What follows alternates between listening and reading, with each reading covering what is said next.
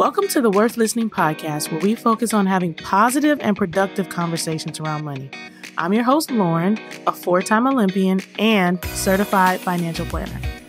On this show, my guests share their money stories. Everyone has a unique story and experiences both wins and losses when it comes to money. My intent is to give listeners something they can relate to, something that builds their courage to be open and take control of their own money story. When I'm not creating a great show for my listeners, I'm running my company, Worth Winning, where I help individuals and families organize their finances.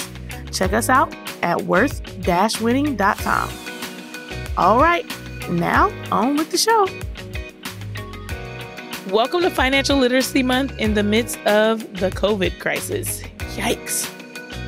There's been a lot happening lately, and a lot of it has not been good. So I hope everybody's doing well. I know you got a little bit of cabin fever. And stay safe, though. Stay indoors. Take care of one another and have a lot of online parties. I know I got to say, it's been really hard to see so many stories about how people are being negatively impacted financially because of the state of the world. And while it's sad, I have seen also a bunch of people mobilize to fill the gaps as the needs have arisen. So shout out to those who are trying to help however they can. But there are also some who are operating from a scarcity mindset. I'd encourage those who have saved up and are doing okay not to shame those who are struggling and to go a step further and extend your resources to them. Yes, it is true that some don't have because they're wasteful, but that's not the majority of people. Many literally do not have enough to meet their basic needs on a regular basis. And some that do don't have the literacy to use their resources more appropriately. And even decent earners and savers have been punched in the face by all that's happened over the last few weeks. Why people are struggling doesn't matter at this moment. No one saw something like COVID coming. And while I prepared for an emergency, I certainly wasn't thinking, let me save some money in case the world goes on lockdown and the economy tanks and tens of thousands of people die because of a new virus. There's no way that we can prepare for something like this. But if everyone picks one person to help out during this time, we will all be okay. It is true that there is a limit on the amount of help you can provide, but I assure you, helping one person will not bankrupt you. And while we're on the subject of help, let's talk about what our government has designed to aid us in various ways through the CARES Act. So it's important that you guys do some research about the resources that are applicable to you. But here's my quick list of things that I found that seem to apply to a broad audience. The first is if you make less than $75K as a single person and less than $150K, you're eligible for a full $1,200 stipend as per, I think you get it via your tax return. So you had to have done your taxes. Additionally, those that have a giving heart are being rewarded for doing so. So everyone can write off $300 of charitable contributions. So usually you need to itemize your deductions. It needs to be over whatever your standard deduction is in order to take advantage of charitable contributions. But everyone will be able to take advantage of this $300 deduction. So that's even more incentive to give to a good cause that you care about right now. The other thing that I want to tell you is about how student loans are affected by the CARES Act. This is awesome if you have federal loans because you get 6 months of no payments and no interest. And you should have already seen that hit your account. So they're rolling it out, like I said, as quickly as possible. All of this is happening very fast. So if your servicer hasn't done it yet, be patient. If you need to make your April payment and then try to get it refunded later. But technically, this started on March the 13th and it goes all the way through September the 30th. So you should have $0 payments and 0% interest for that time period. So what do you do with these freed up funds? Well, if your income has been cut, then you're probably going to be using it to cover basic expenses. That's kind of the purpose of this. But if you're one of the lucky people whose income is stable and you can redirect those funds to paying down other debt that you may have, building your emergency fund during this time, increasing your retirement contributions. So make sure you consider what's the best use of those funds and give that money a job. Don't just let it disappear.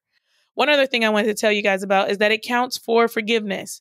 So if you're on a 25-year plan or a 20-year plan using income-driven repayment, it's counting toward your forgiveness. And if you're one of the people that's on an income-driven plan that's also going for public service loan forgiveness, this 6 months of $0 payments is still going to keep you on track for those two forgivenesses. Take that into account. The last thing I want to share is a little about the Paycheck Protection Program and the SBA Economic Injury Disaster Loan for small businesses. So the thing about these loans is that they can become grants if they're used appropriately. That effectively makes them free money, but you have to use them appropriately. And even if you do decide to use the loan, it comes at a much, much lower interest rate. So if you're funding things on your credit card right now as a small business owner, because of all that's happened, these loans could be a really good option to make sure you're not racking up credit card debt, ruining your credit, and paying super duper high interest rates. So as of the release of this episode, the Treasury is still sorting out the details, but you definitely want to look into this if you're self-employed or a small business. So if you need help, speak up and take action. Now is not the time to suffer silently. There are resources that are being offered, and they're offered so that they can be used. Nobody is judging what you coulda, woulda, shoulda done up to this point. If you've been caught off guard, don't beat yourself up. Decide to take steps to recover. I did some brainstorming on what I could do to help and decided one easy thing for me to do would be to offer my course for free for the month of April. So it's generally $600, and technically it's 3 courses. So I need to go ahead and pump myself up a little bit. Part 1 is money mindset. Part 2 is spending with purpose.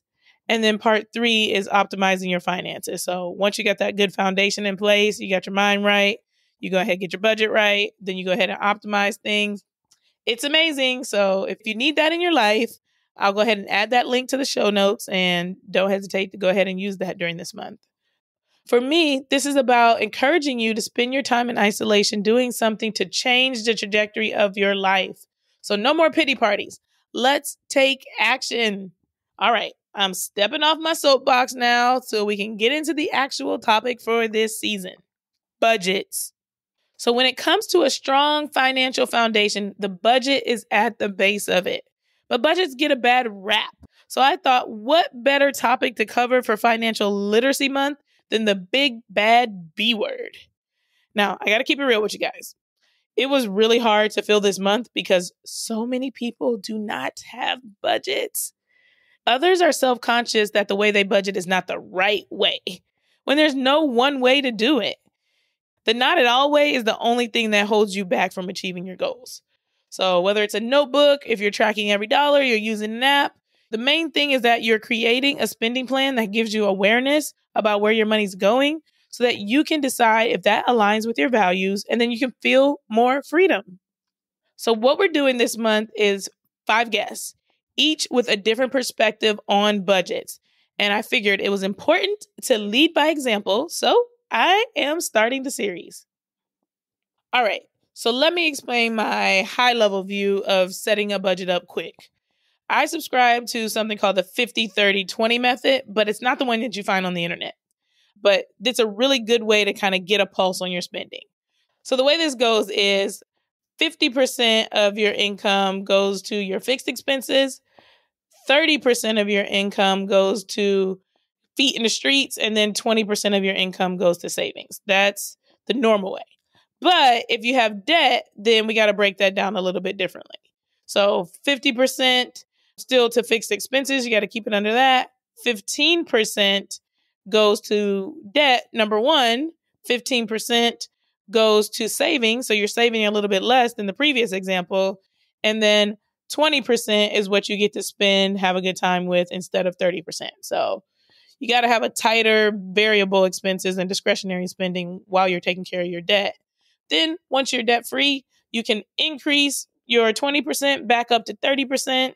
And then you can also increase your savings from 15% to 20%, and life will be awesome. You can cut the episode off now. I gave you the secret to everything. Just kidding. Okay, so now I want to talk about the various buckets that exist within budgets and how they relate to my budget. So the first thing is savings. I talk all the time about paying yourself first. So when money comes in, I set aside 20% for retirement. Now, without a fully funded emergency fund, I would focus on that first. Once that's complete, then you move on to other savings goals. And I truly do this first. I believe that the biggest mistake that people make is saving what's left over. Paying yourself first is so important. You matter enough to put you at the front of the line of people that need to be paid when money comes in. So the next bucket we should talk about is debt. So I've been very fortunate not to have had debt almost ever, almost. So I've always paid cash for my cars because I don't believe cars are assets and don't ever want a car note. I was a scholarship athlete, so I didn't have student loans. And then I paid for my graduate education out of pocket. I have had mortgages and currently own one of my homes outright, but am in the process of selling the other that does have a mortgage, but Corona is throwing all kinds of shade at the process. I'm actually hemorrhaging money as I pay like mortgage and property taxes and utilities on an empty home, which is not fun. I'd love for my discretionary spending to be going somewhere else right now.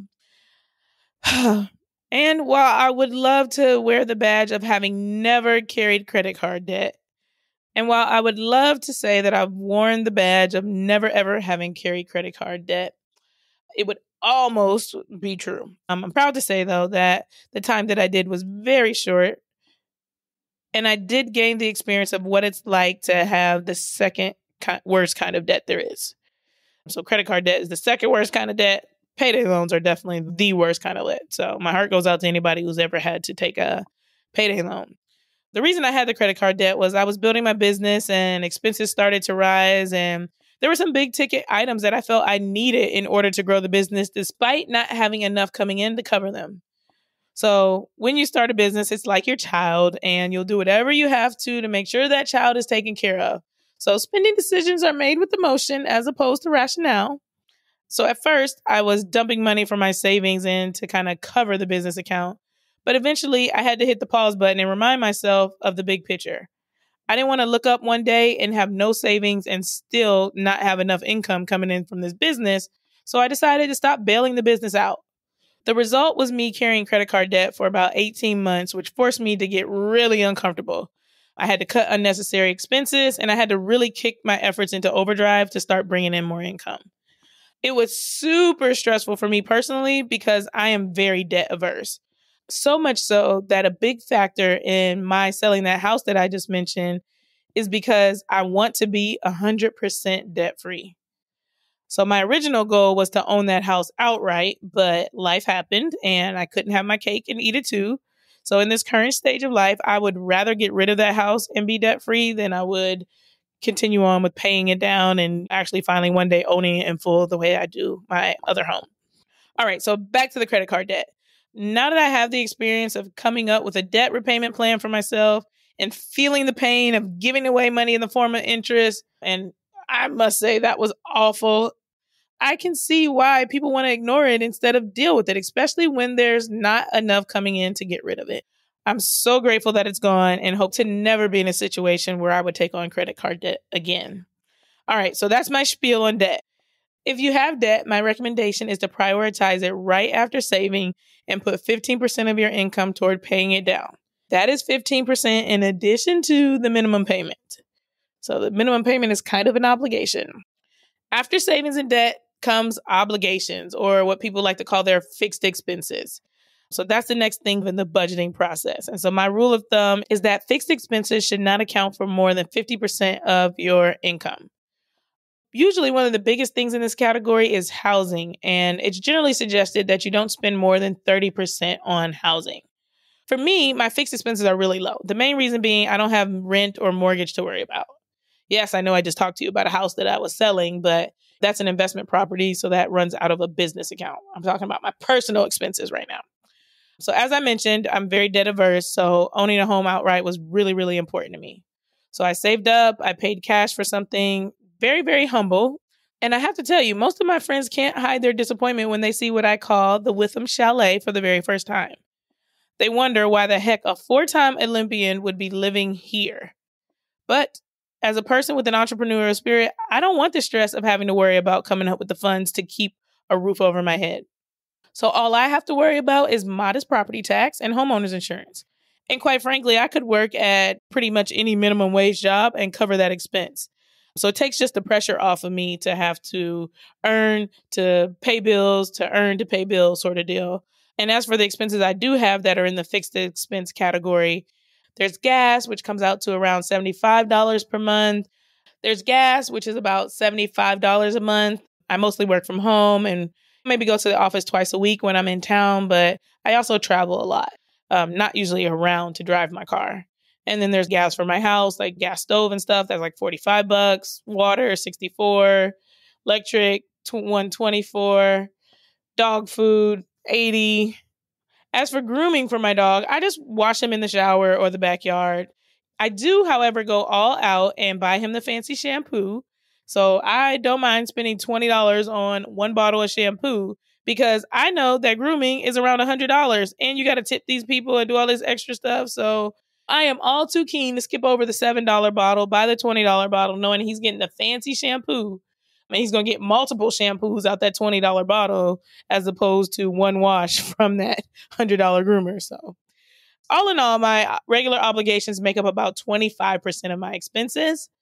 And then I have my variable expenses. So that's the stuff that kind of fluctuates, that are a little bit more fun, things that you would get rid of if push came to shove and is very much discretionary. So kind of got my basic variable expenses, which I'm calling 15%, which is stuff like entertainment, self-care, massages, subscriptions.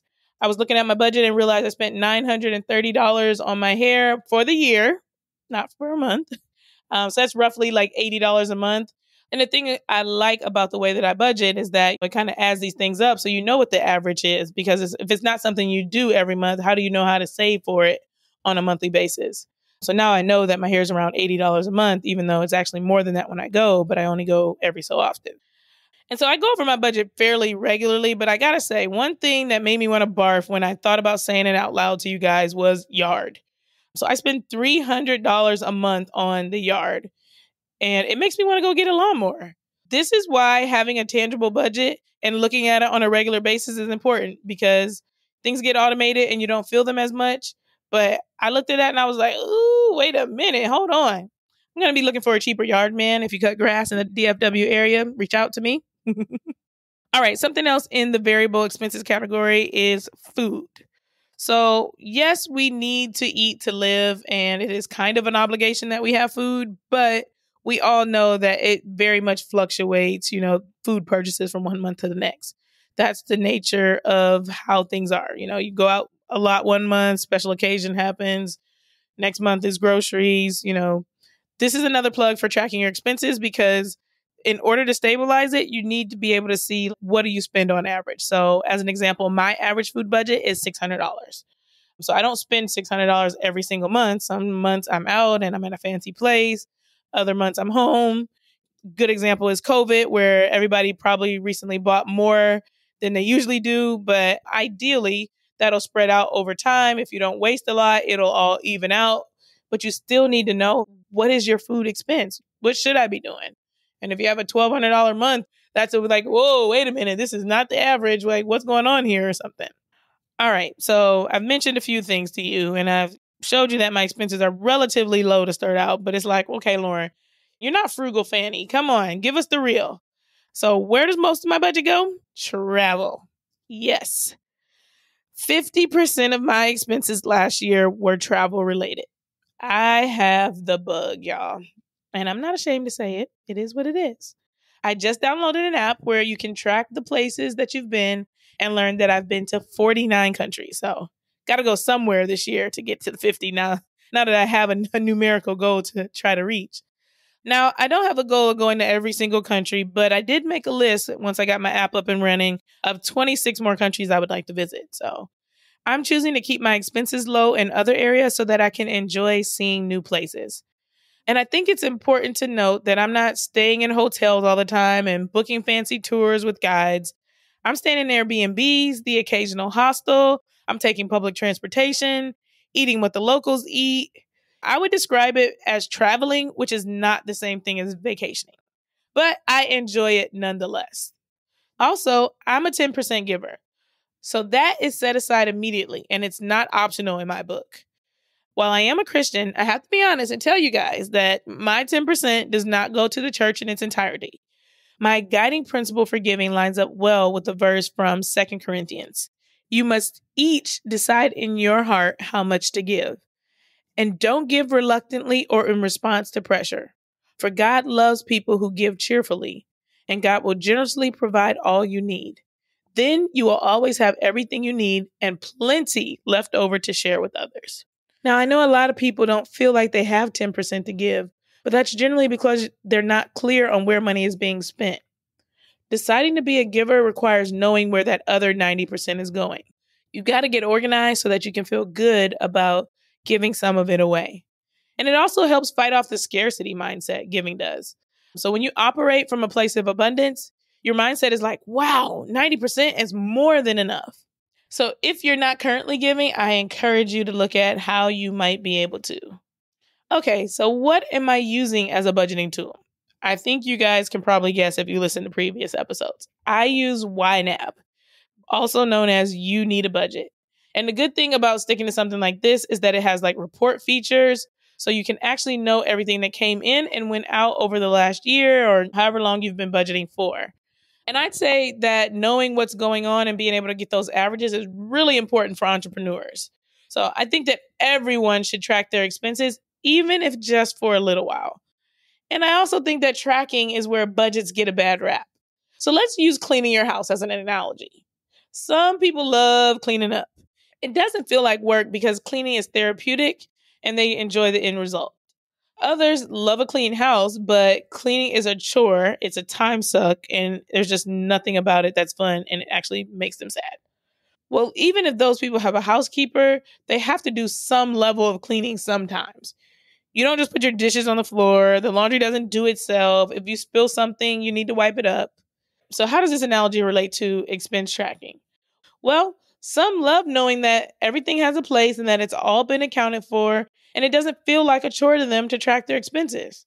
However, others just feel like they're not cut out for this long-term, reoccurring chore. It makes them miserable. I would say you need to do it on some level. So clean the house you live in and your financial house. Otherwise, you're going to have roaches and debt. All right. I am doing a lot of talking. So let me summarize my budgeting practice. Money comes in, 10% is set aside to give, 25% is set aside for taxes. I know I didn't talk about that a whole lot, but Uncle Sam has to get his. So if you're an entrepreneur, set it aside. 20% is put into savings, and then the rest drops into my checking account to cover the other various expenses I have. As an entrepreneur, what is coming in fluctuates dramatically. That's why it's important to understand what the bare minimum amount is that's needed, and then work on getting streams of income that will steadily provide that. Once you're above and beyond that, it gives you room to fund your other objectives. Sometimes I can't do all the travel I want to because I don't have enough coming in. But when what's coming in does not match up with all you're wanting to spend on, that creates the incentive to go out and get more income. As we wrap up, I got a few takeaway tips for you. Number 1, numbers don't lie. Tracking is important, even if you don't do it forever. Number 2, write it down and make it real. Your spending plan cannot just exist in your head. It has to be tangible so you can feel it. Feeling it creates awareness. Number 3, remember benchmarks are suggestions based on what most people do. Ultimately, you should be building a budget that is custom to you and your goals. Align your spending with your values. Living out a suitcase because you're constantly changing location may not resonate with you. Hearing that I spent $30,000 on travel might make you feel sick. I feel similar when I hear about daycare costs or $500 car payments or large monthly housing costs. Those things don't align with my values, but who cares what I think about your choices? Maybe you hate planes and never want to go anywhere you can't drive, so that's why you have a really nice car.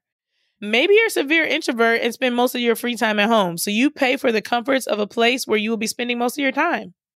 We have to ditch the judgment around others' choices, but encourage each other to regularly reflect on our spending and whether it continues to align with our values. We should also encourage each other to save because no one can work forever, and not considering your future right now can be detrimental later on. All right. That is my spiel on budgeting from the LW point of view. We've got some upcoming episodes and they're all about budgeting. We've got a parent coming on to talk about what it's like to budget for expenses related to kids. We have a young lady coming on whose Instagram handle is I don't do budgets. Yes, guys, that's exactly the opposite of what I just said, but we got to get all the different perspectives. I'm so interested to find out, if you don't do budgets, what do you do? How do you handle your finances, right? We've got a travel enthusiast. We've got a member of the FIRE movement. So tune in over the next few weeks and listen to all the various perspectives on budgeting, because there's not one right way to do it. As always, if you have questions, suggestions for guests, or would like to share your own money memoir, don't hesitate to reach out to us at worth-listening.com.